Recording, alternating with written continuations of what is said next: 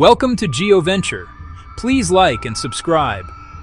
Our planet, a vibrant living world, often presents us with scenes of breathtaking beauty and serene tranquility. But beneath this delicate surface, immense and ancient forces are at work.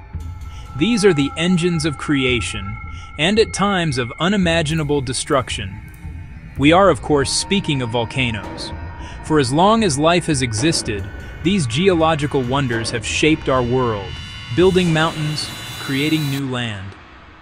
They are a fundamental part of the Earth's natural cycle, a constant reminder of raw, untamable power.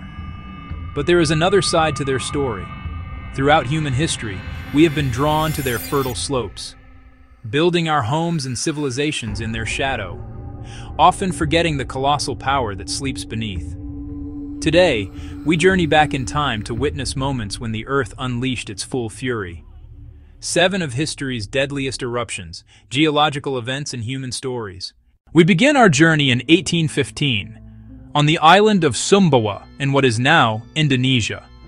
Here, Mount Tambora, a seemingly quiet peak, was about to unleash a cataclysm of unprecedented scale.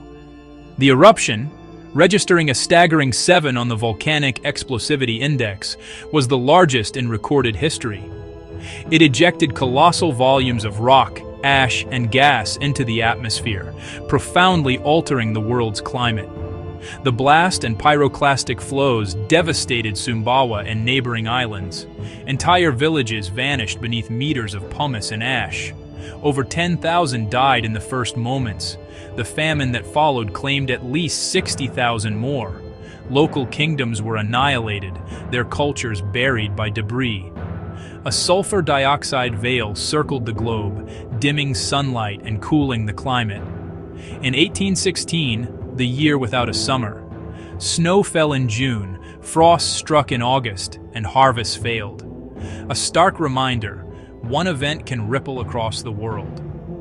Tambora stands as history's deadliest eruption, a chilling lesson in planetary interconnectedness. 1883. In the Sunda Strait between Java and Sumatra, Krakatoa stirred. After months of rumbling, August 27th brought one of modern history's most violent events. The cataclysm was heard nearly 5,000 kilometers away in Mauritius, the loudest sound ever documented. 200 megatons, 2/3 of the island obliterated. The collapse displaced the sea, spawning tsunamis over 40 meters high. More than 160 towns and villages were swept away, 36,000 lives lost. Stratospheric aerosols painted surreal sunsets worldwide, immortalized in Munch's The Scream. Floating pumice clogged sea lanes for years, a lasting reminder. It became one of the first globally reported disasters, revealing the tsunami peril of volcanic collapse. Anak Krakatau, the child, smolders where its parent fell, a living warning. Year 79, at the Bay of Naples, Pompeii prospered beneath Mount Vesuvius. Tremors were dismissed until the mountain erupted. A towering column sent ash and pumice raining down for hours. Roofs failed, daylight vanished, panic spread. At dawn, the column collapsed. Superheated, hurricane-speed flows engulfed the towns. Death was instantaneous. Heat, not ash, was the primary killer. Ash sealed the city, preserving homes, frescoes, even bread in ovens. Plaster casts captured final moments. Pompeii is both immense tragedy and unparalleled window into Roman life. After 2 months of quakes, steam, and a growing north flank bulge, Mount St. Helens erupted. A magnitude 5.1 quake triggered a colossal landslide, uncorking the magma system. Instead of rising vertically, a lateral blast tore outward at over 480 kilometers per hour. Forests fell like matchsticks. Snowmelt fed lahars that destroyed bridges and homes downstream. A 24-kilometer plume darkened day and circled the globe. 57 lives were lost, including volcanologist David Johnston, who radioed, "Vancouver, this is it." Yet the eruption became a landmark study, revealing hazards of lateral blasts and how life returns. 1985, Colombia. Scientists mapped lahar danger. Armero lay squarely in the path.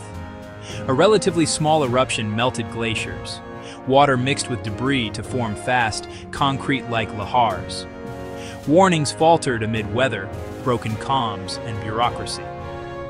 Around 11 p.m., a 40-meter wall of mud swept through Armero in minutes. Nearly 29,000 perished. A preventable tragedy that reshaped global volcano warning systems. From that mud came change, tighter monitoring, clearer alerts, and the imperative to act.